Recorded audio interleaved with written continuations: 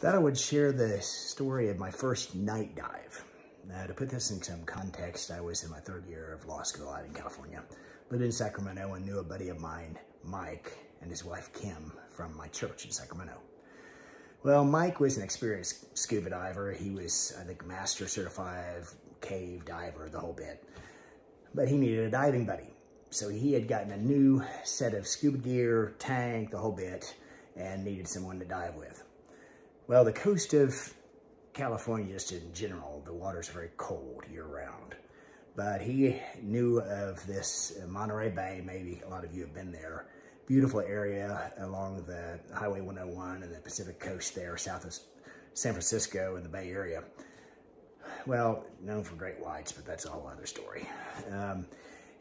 Mike and I had done some dives before. Those had adventures, and I'll tell you about them. But Mike was known for playing pranks.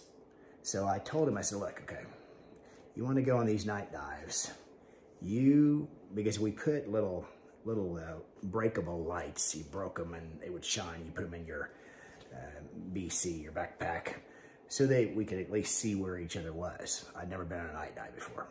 Well, I told Mike, I said, you cannot play jokes, you can't hide that light, etc., etc.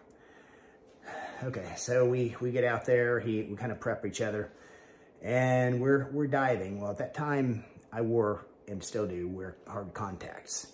Well, there's a way that if you get water in your mask, you lift it up, blow bubbles out, and it clears the mask of water. I knew how to do this, so I was down, not horribly deep, maybe 35 feet, and my mask filled with water. Well, I couldn't open my eyes because it would get the water in the contacts. So I tried this technique a few times, eventually got to the top. And I'm clear out my mask, and I'm thinking, you know, I told that guy not to play any pranks. He doesn't even know where I am. I could barely see his light down at the bottom of the ocean.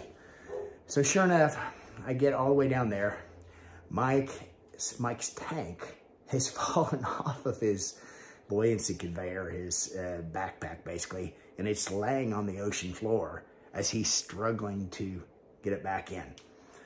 So we got that in, did some more dives and so forth, and it ended up being okay. But that was my first night dive. Mike's tank fell out onto the ocean floor. He's still living though. I've got more scuba diving and snow skiing adventures with Mike to come, so keep an eye out.